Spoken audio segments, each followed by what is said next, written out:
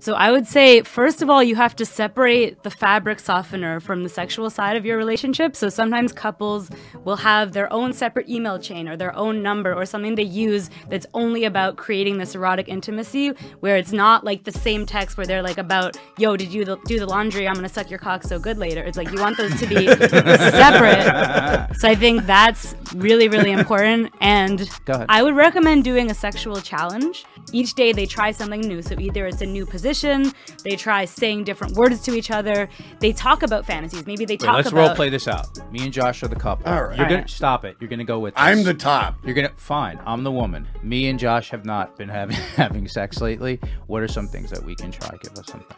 I got you. Great. I got you. I'm the woman. Go. All right. So I would say I would start by filling out something called, ooh, look at you, look so sexy. Look at me. He doesn't look at me.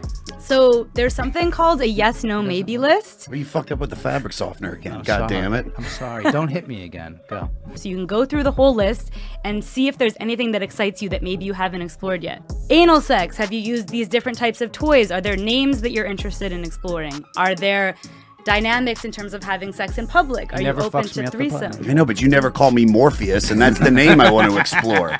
I want to be Morpheus in bed. Okay, baby. Go ahead.